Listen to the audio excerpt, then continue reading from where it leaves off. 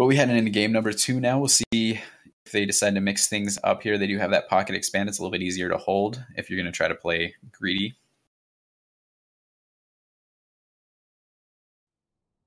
And getting right into the introduction, spawning down here on the bottom left-hand side of Dusk Towers.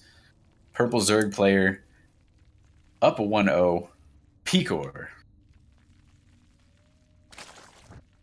And up in the top, we have the red Zerg player going for a spawning pool first. It is Nexlux.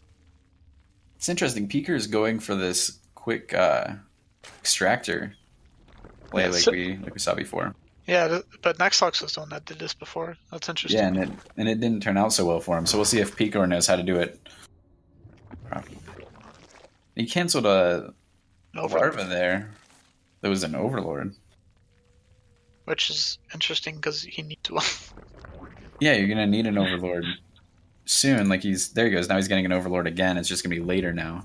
I think he just wanted the 100 minerals to get the spawning pool up quicker. Yeah. Which is interesting. It's already pretty far behind.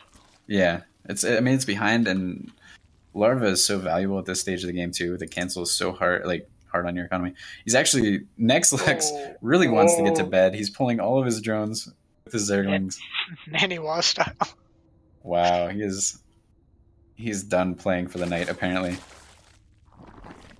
And he won't even have speed for this, or ever. So he's not even taking like a cheeky path to try to avoid the overlords. He's just gonna march right underneath them. Well, this is so silly. I think he's hoping that the fear of seeing these drones come across the map in picur will give him an advantage. Or picur or just a GG at the time. He's like, I can't fight those drones. I'm out. How many drones does he have? I mean, the spine crawler isn't finished. Nexlux going to take a spine of his own on the creep here, and he just has the Zerglings to meet up. And Nexlux has more or had more units here. Yeah, I mean, when he's going to try to focus on the spine crawler in a very awkward position, the nice mineral walk should end it.